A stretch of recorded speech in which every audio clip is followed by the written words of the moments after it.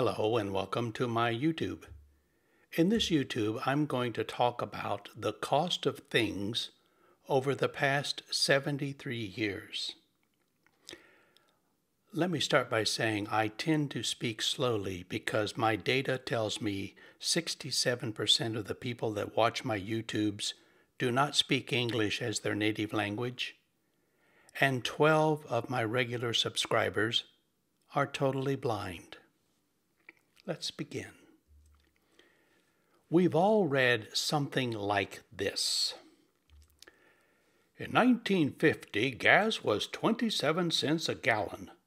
A gallon of milk was 83 cents. A loaf of bread was 12 cents. A Coca-Cola was 5 cents. And a man's average salary was $3,300. Great. But those are $1950, and they don't really tell us much. I mean, can you tell me how much 83 cents in 1950 is worth today?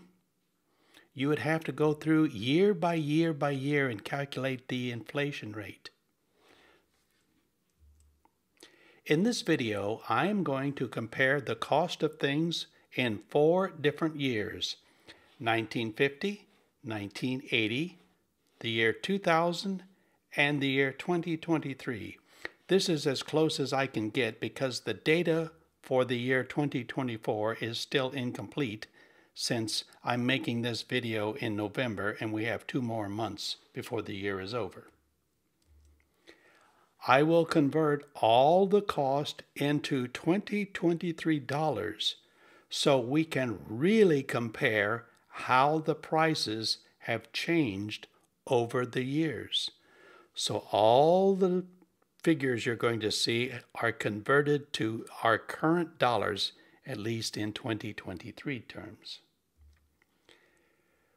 We will take a look at 8 common items: an annual man's salary, a gallon of gasoline, a gallon of milk, a loaf of white bread, a dozen eggs, a pound of hamburger, a pack of cigarettes, and a movie ticket. Why did I choose these items? Because a gallon of gas in San Diego is the same as a gallon of gas in New York City. A dozen eggs in Seattle, Washington is the same as a dozen eggs in Miami. A pack of cigarettes in Los Angeles is the same as a pack of cigarettes in Chicago. Once again, I will convert everything to 2023 dollars. I chose 2023 because the data on 2024 dollars will not be available until the year is over. And I'm making this YouTube in November. I have used an online amortization calculator to convert all the cost into 2023 dollars.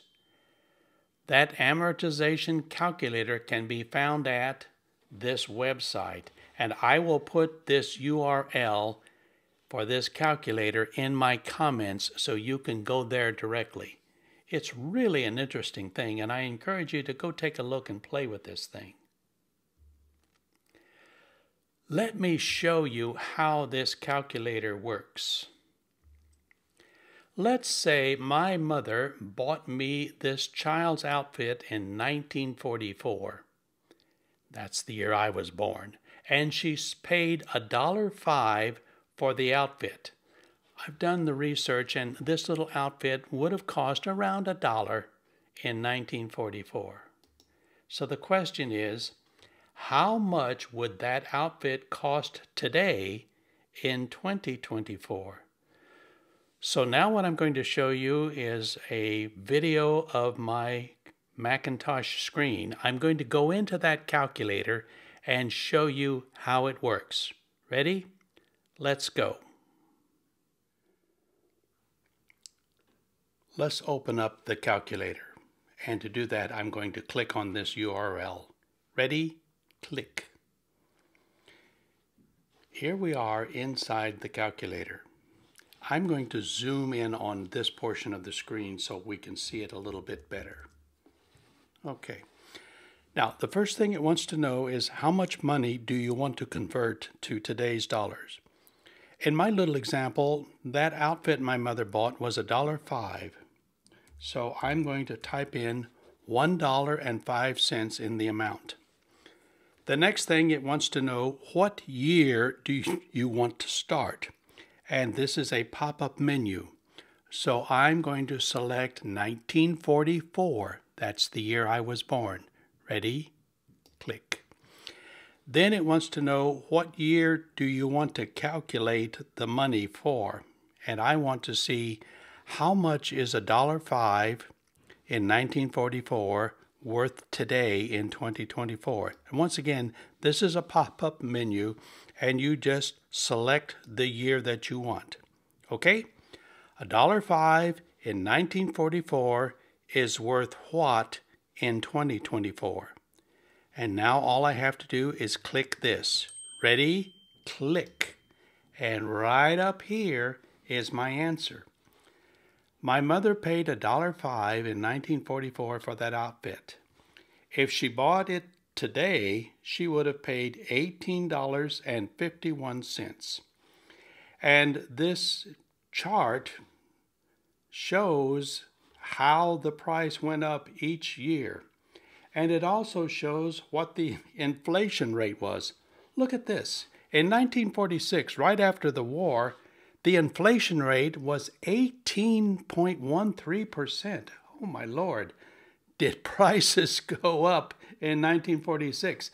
And yet in 1949, there was deflation. Your money was worth more. So you can go through all the years, year by year, and see how much that item would have cost. And also, it shows me what the inflation rate. Look, 1974, 12%. A little closer to home, let's see, here we are in the 90s.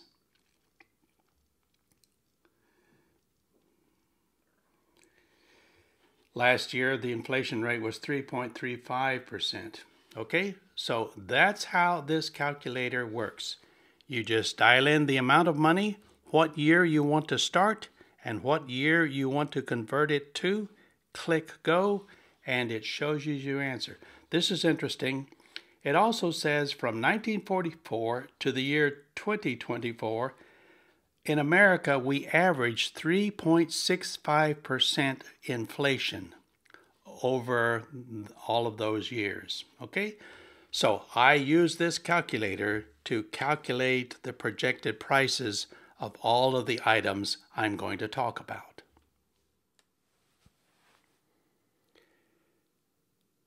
So now you've seen the calculator in action. In review, what was a $1950 worth in 2023? And using the calculator, $1 in 1950 is worth $12.58 today. How much was a $1980 worth today? A $1980 is worth $3.87 today. And finally, what was a $2,000 worth today? The answer is $1.76. So if you spent $1 in the year 2000, it would cost you $1.76 today. And here's the inflation rate, 2.5% over the last 23 years. So I've used that calculator and I've researched the prices. So let's start with a man's annual salary.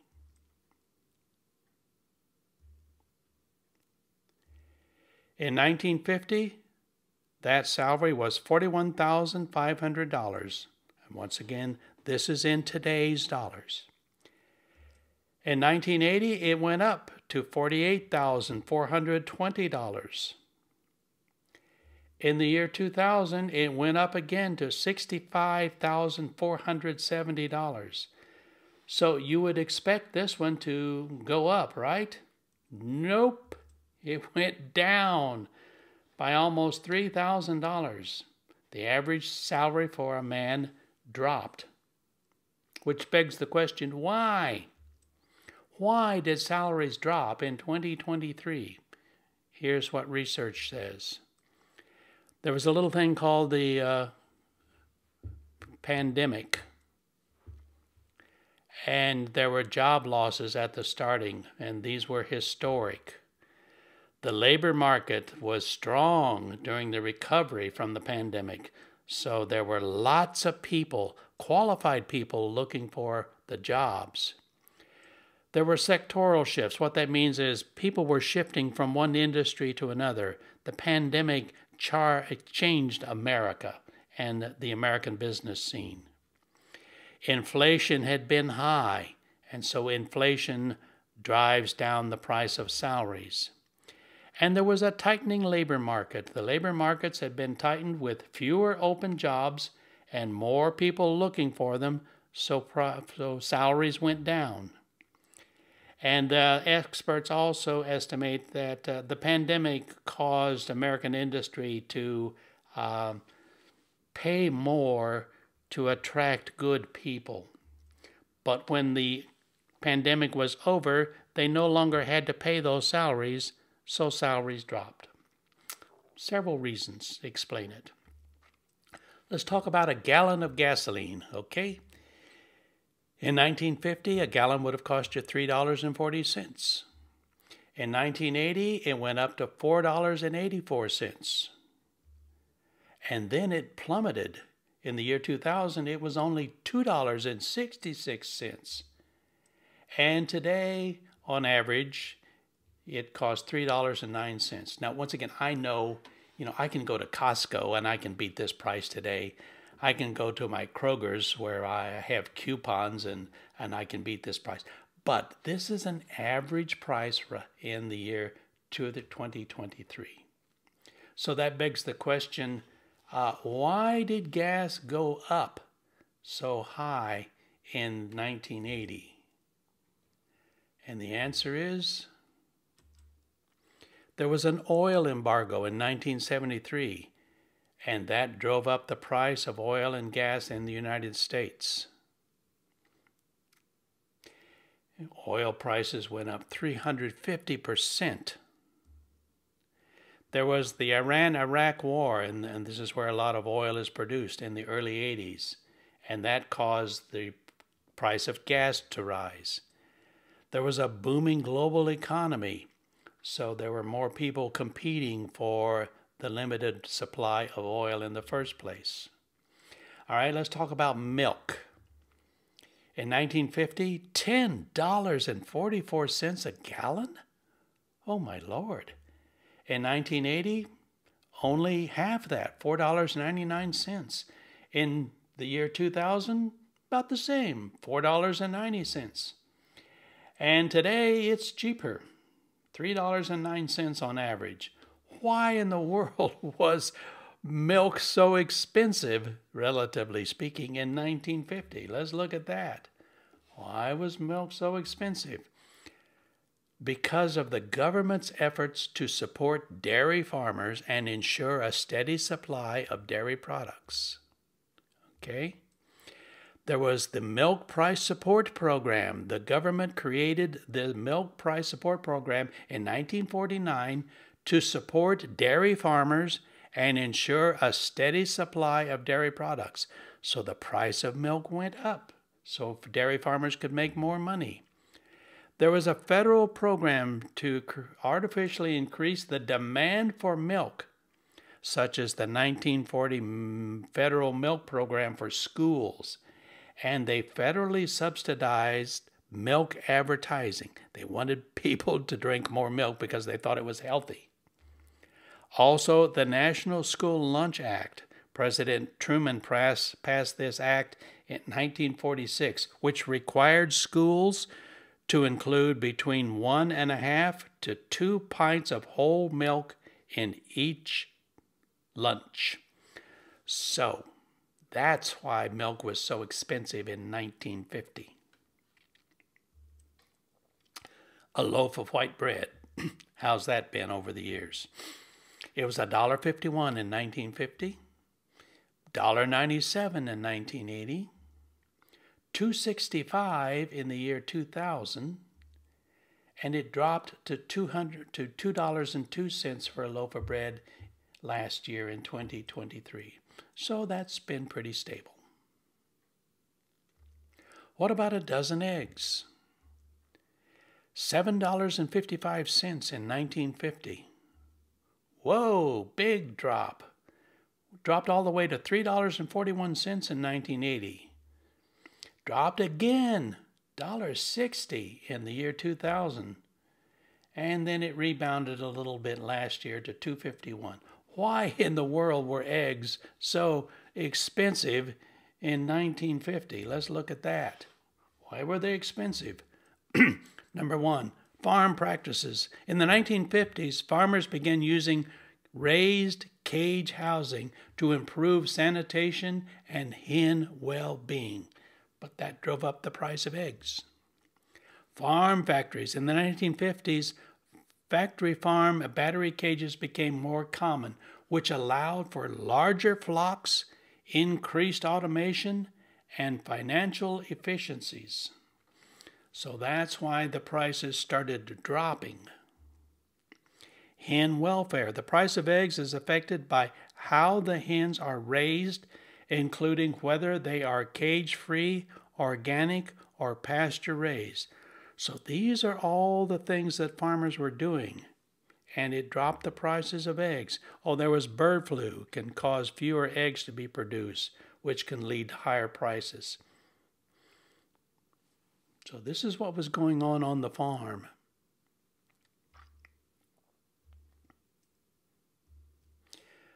A pound of hamburger, what's that been like over the years? It would have cost you $6.50 in 1950. It dropped to $5.38 in 1980. It plummeted to $2.86 in the year 2000. And now it's back to where it was in the 80s, $5.02 for a pound of hamburger last year. Why did the price of hamburger plummet so much in the year 2000? Let's look at that.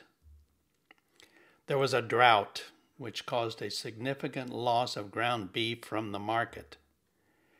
There was reduced productions. Two of the largest producers of textured beef, Cargill and Beef Products, Inc., closed plants, and they reduced their production by 80 cents, and that had a dramatic impact on the price of hamburger.